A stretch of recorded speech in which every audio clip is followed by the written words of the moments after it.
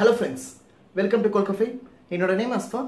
இன்னைக்கு நம்ம பார்க்கக்கூடிய content Indira Gandhi. Historically one of the most powerful prime minister னு சொல்லலாம்.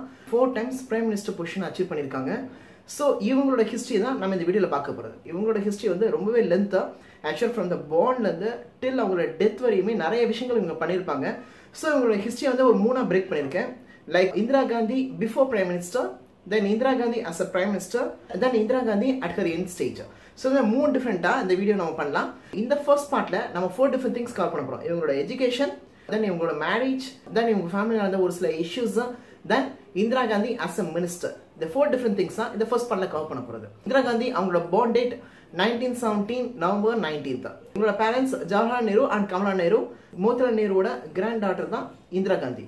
இந்திரா காந்தியோட original name Indira Priyadarshini. Being இவங்க ஜவஹர்லால் நேருவோட பொண்ணுங்கிறதுனாலே இவங்க சின்ன வயசுல நிறைய ஃப்ரீடம் ஃபைட்டர்ஸை பார்த்துருக்காங்க. லைக் ஃப்ரம் த காந்திலேருந்து நிறைய சீனியர் ஃப்ரீடம் ஃபைட்டர்ஸ் ஃப்ரீக்வெண்ட்டாகவே நேரோட வீட்டை வந்து விசிட் பண்ணிட்டு இருப்பாங்க. பிகாஸ் அப்போ வந்து பிரிட்டிஷ்க்கு எதிர்க்க நம்ம ஃப்ரீடம் ஃபைட் பண்ணிட்டு இருந்தோம்.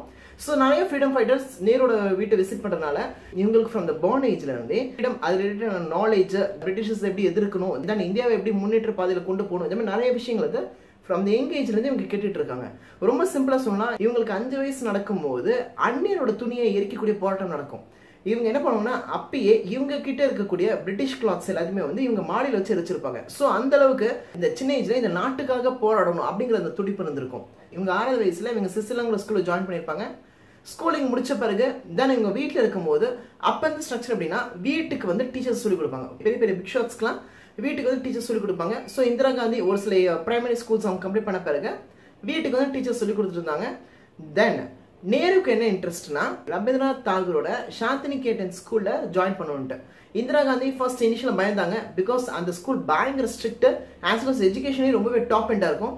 ஸ்டில் ஒரு மாதிரி கன்வின்ஸ் ஆகி அந்த ஸ்கூல்ல ஜாயின் பண்ணாங்க. நல்லாவே அவங்க ஸ்டடீஸ் முடிச்சாங்க. ஸ்டடீஸ் முடிச்ச பிறகு ஒன்ஸ் அகெயின் அவங்க டேடி கூட சேர்ந்து போராட்டம் அதில் ஈடுபட்டிருக்காங்க. அந்த மாதிரி டைம்ல தான் ஃபெரோஸ் இன்ட்ரடக்ஷன் வரும். ஒன்ஸ் அகெயின் ஃப்ரீடம் ஃபைட் பண்ணிட்டு இருந்தாரு. அவரை வந்து கமலா நேருட்ட இன்ட்ரோ ஆவார். கமலா நேரு இன்ட்ரோ ஆகி ஒன்ஸ் அகேன் பெரிய லெவலில் போராட்டம் பண்ணுறதுக்கு I will also come and help அப்படிங்கிற மாதிரி அவங்க உள்ளே வருவாங்க. இதன் மூலமாக தான் ஃபெரோஸ்க்கும் இந்திராவுக்கும் நல்ல ஃப்ரெண்ட்ஷிப் வரும். இவங்க 2 பேருமே அப்ராடுக்கு படிக்க போவாங்க. அங்கே வந்து இவங்களுக்கு லவ் கிரியேட் ஆகும். தென் இவங்க மேரேஜ் ப்ரப்போசலோட வருவாங்க. இவங்க ஃபேமிலியில் ஒன்ஸ் அகேன் எதிர்ப்பு இருக்கும். யாருன்னா நேரு அண்ட் காந்தி இவங்க 2 பேரும் எதிர்ப்பு தெரிவிப்பாங்க. ஸ்டில் ஃபேமிலி நல்லா கன்வின்ஸ் பண்ண பிறகு 1942 இவங்களுக்கு மேரேஜ் நடக்கும். தேனியில முடிச்சு வந்த இம்மிடியேட்டா ஒன்ஸ் அகேன் இவங்க 2 பேருமே போராட்டத்தில் இறங்கிடுவாங்க. அப்பதான் வெள்ளையனே வெளியேறு அந்த போராட்டம் நல்ல தீவிரமா இருக்கும். இவங்க டீட்டெயிலாவே போராட்டத்தில் ஈடுபட்டிருப்பாங்க. ஜவஹர்லால் நேருவையும் இல்ல அரெஸ்ட் பண்ணுவாங்க. இந்திரா காந்தியும் அப்ப பாத்தீங்கன்னா பிரிட்டிஷர்ஸ் எதிர்க்கிற மாதிரி ஒரு சில வேர்ட்ஸ் சொல்லியிருப்பாங்க. ஒன்ஸ் அகேன் இந்திரா காந்தியும் அரெஸ்ட் பண்ணுவாங்க. இந்திரா காந்தி கிட்டத்தட்ட 8 months ஜெயில் பீரியட்ல இருப்பாங்க. ஒன்ஸ் அகேன் வெளியே வந்த போது ஒன்ஸ் அகேன் போராட்டம் அந்த மாதிரி நிறைய விஷயங்கள் நடந்துகிட்டு இருக்கும். இவங்களோட ஃபேமிலி லைஃப் ஒரு மாதிரி நல்லா தான் மூவ் ஆயிட்டு இருக்கும். அப்பதான் இவங்களுக்கு 2 குழந்தைகளும் பிறக்கும். ராஜீவ் காந்தி அண்ட் சஞ்சய் காந்தி இவங்களுக்கு 2 ஆண் குழந்தைகளும் பிறக்கும். ஃபேமிலி லைஃப் ஒரு மாதிரி நல்லா போயிட்டு இருக்கும். இந்தியாவுக்கு இண்டிபெண்டன்ஸ் வந்துடும். இந்தியாவுக்கு இண்டிபெண்டன்ஸ் வந்த பிறகு நார்மலா ஜவஹர்லால் தான் ரூல் பண்ணிட்டு இருக்காரு. நல்லபடியா மூவ் ஆயிட்டு இருக்கும். பட் இந்திரா காந்தியோட ஃபேமிலி லைஃப் வந்து கொஞ்சம் இஷ்யூஸ்ல மூவ் ஆயிட்டு இருக்கும். பிகாஸ் இந்திரா காந்தி வந்து கம்ப்ளீட்டா ஜவஹர்லால் நேரு கூடயே இருப்பாரு. பிரைம் மினிஸ்டர் அவங்க கூடயே தான் இருப்பாங்க, ஃபாதர் கூடயே தான் இருப்பாங்க. இவங்க ஹஸ்பண்ட் கூட இருக்க மாட்டாங்க. ஃபெரோஸ் இங்க லக்னோ அங்கதான் போராட்டம் பண்ணி அங்க அவர் வந்து நல்லா வெல்வர்ஸ்டா இருப்பாரு. பட் இந்திரா காந்தி வந்து அவங்க ஃபாதர் கூட இருக்கனால இது வந்து எங்களுக்கு ஒரு சின்ன கிளாஷஸ் உண்டாக்கிட்டே இருக்கும். ஸ்டில் அப்படியே நார்மலா லைஃப் மூவ் ஆகிட்டு இருக்கும். 1952 ஒன்ஸ் அகெயின் எலெக்ஷன் வரும். இந்த எலெக்ஷன்ல இந்திரா காந்தி எலெக்ஷன்ல நிற்பாங்கன்னு எல்லாமே எதிர்பார்த்திருப்பாங்க.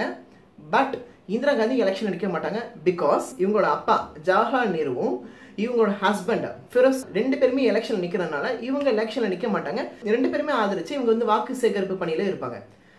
ஒன்ஸ் அகெயின் ஜவஹர்லால் நேரு ரொம்ப பெரிய லெவலில் வின் பண்ணுவாரு. Prime minister ஆயிவாரு. பெரிய லெவலில் ஃபெரோஸ் பெரிய லெவலில் வின் பண்ண பிறகு செகண்ட் டெல்லியிலே வந்து இந்திரா காந்தி கூட இருப்பாங்க. ஒன்ஸ் அகெயின் இவங்க லைஃப் ரொம்பவே கசக்க ஆரம்பிச்சிடும். பிகாஸ் இந்திரா காந்தியோட ஐடென்டிட்டி வந்து ஜவஹர்லால் நேருவோட பொண்ணு அப்படிங்கிற மாதிரி ஒரு ஐடென்டிட்டி தான் இருக்கும். ஜவஹர்லால் நேருவோட பொண்ணு தென் இவங்களுக்கு அந்த ஒரு ப்ரைட்லேயே தான் மூவ் ஆகிட்டே இருப்பாங்க. ஒன்ஸ் அகெயின் இது வந்து ரொம்ப இரிட்டேஷன் கொடுக்க ஆரம்பிக்கும்.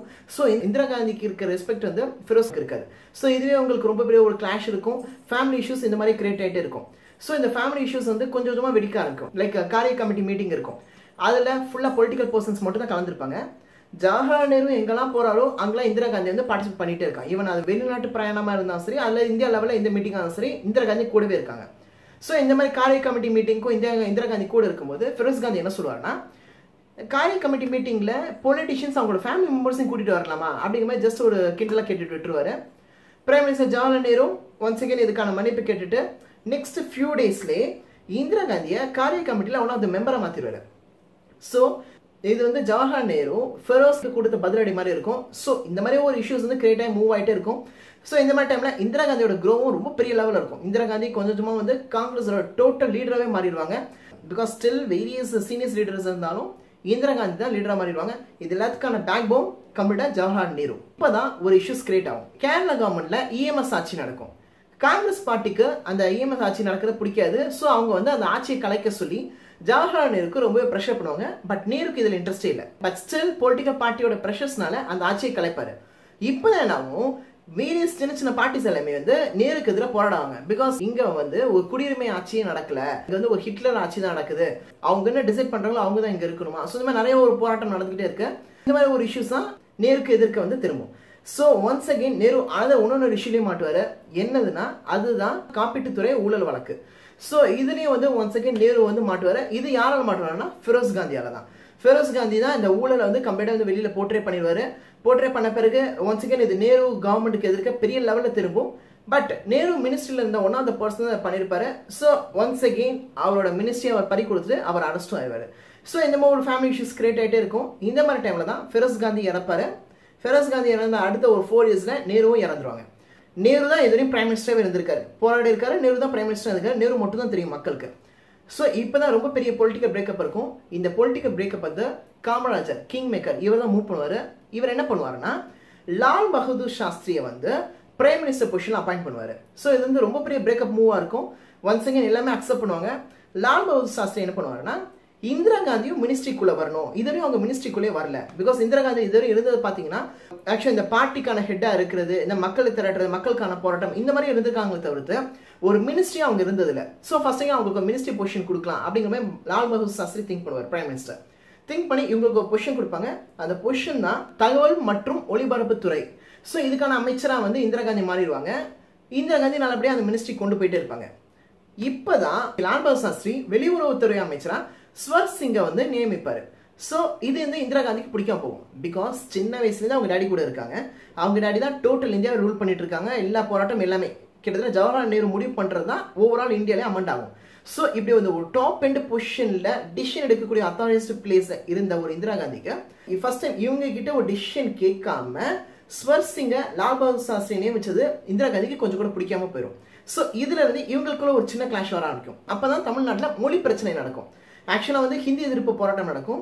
இந்திரா காந்தி டெல்லியில இருந்து தமிழ்நாட்டுக்கு வந்து ஓகே இந்த மாதிரி போராட வேணாம், இதுக்கான ஒரு சொல்யூஷன் ஏற்படுத்தலாம், அந்த மாதிரி வந்து ஜஸ்ட் சால்வ் பண்ணிட்டு இருப்பாங்க. லால் பகதூர் சாஸ்திரி என்ன ஃபீல் பண்ணுவாங்கன்னா இந்திரா காந்தி தமிழ்நாட்டுக்கு போறது என்கிட்ட ஒரு வார்த்தை சொல்லியிருக்கலாம், அந்த மாதிரி வந்து ஃபீல் பண்ணுவார். பிகாஸ் நான் ஒரு பிரைம் மினிஸ்டர், நான் தான் ஹெட், என்கிட்ட ஒரு வார்த்தை சொல்லியிருக்கலாம், அந்த மாதிரி வந்து லால் பகதூர் சாஸ்திரி ஃபீல் பண்ணுவார். இந்த விஷயம் இந்திரா காந்தி காதுக்கு தெரிய வரும். இந்திரா காந்தி என்ன சொல்லுவாங்கன்னா மக்களுக்கான பிரச்சனை சால்வ் பண்றதுக்கு மேனேஜ்மெண்ட்ல கேட்டு தான் பண்ணணும்னா கண்டிப்பா அந்த விஷயம் நான் பண்ணவே மாட்டேன். மக்களுக்கான பிரச்சனை தான் ஃபர்ஸ்ட் நான் சால்வ் பண்ணுவேன், நான் யார்ட்டையும் எதுவும் கேட்க மாட்டேன். அதே மாதிரி போல்டான டிசிஷன் பண்ணி தன் தேவன் மூவ். ஸோ இந்த ஒரு பனிப்போருங்கிறது அவங்களுக்கு இருந்துட்டே இருக்கும். இப்போ ஒன்ஸ் அகேன் இந்திரா காந்தி வந்து காஷ்மீர் மூவ் ஆவாங்க. காஷ்மீர்ல இந்தியா வெர்சஸ் பாகிஸ்தான் இந்த போருக்கு மூவ் ஆயிட்டு இருக்கும். இந்திரா காந்தியை ரிட்டர்ன் வர சொல்லி நிறைய மினிஸ்ட்ரி லெவலில் நிறைய புஷ் இருக்கும். பட் ஸ்டில் இந்திரா காந்தி எல்லாத்தையும் அப்போஸ் பண்ணிட்டு காஷ்மீர்ல இருப்பாங்க. இந்தியா பாகிஸ்தான் வாரில் இந்தியா வின் பண்ணிடும். எல்லாத்தையுமே கங்கராஜ் பண்ணிட்டு அதுக்கப்புறம் தான் இந்திரா காந்தி இந்தியாக்கே வருவாங்க. இந்திரா காந்திக்கு பயங்கரமான அப்ளாஸ். பிகாஸ் ஒரு லேடி கம்ப்ளீட் இந்தியன் ஆர்மியை லீட் பண்ணி அவங்கள வந்து ரொம்ப பெரிய மோட்டிவேஷன் கிரியேட் பண்ணியிருக்காங்க. ரொம்ப பெரிய ஒரு அயன் பர்சன். இந்த மாதிரி ஒரு பாசிட்டிவ் நியூஸ் வந்து ஓவரால் இந்தியா லெவலில் ஸ்ப்ரெட் ஆகும். இப்போதான் லால் பகதூர் சாஸ்திரி வந்து சோவியத்துக்கு கிளம்புவாரு. இந்தியா அண்ட் பாகிஸ்தானுக்கான சுமூக உறவு அதுக்கான பாண்ட் சைன் பண்றதுக்காக இவர் சோவியத்துக்கு போவார். சோவியத்திலேயே அவர் இறந்துருவார். ஸோ ஒன்ஸ் அகேன் இப்போ பிரைம் மினிஸ்டர் பொசிஷன் வேக்கண்ட். இப்போதான் காமராஜரோட ரொம்ப பெரிய மேஜர் மூவ் இந்திரா காந்தியை பிரைம் மினிஸ்டர் மாற்றுவார். ஸோ இதுதான் ரொம்ப பெரிய மூவாக இருக்கும். இதுக்கப்புறத்துல வந்து ரொம்ப பெரிய சேஞ்சஸ் நடக்கும் இந்தியாவில். இதெல்லாமே நம்ம பார்ட் 2ல பார்க்கலாம். உங்களுக்கு இந்த வீடியோ பிடிச்சிருந்துச்சுன்னா just give a like and share with your friends. Do subscribe. Thank you friends.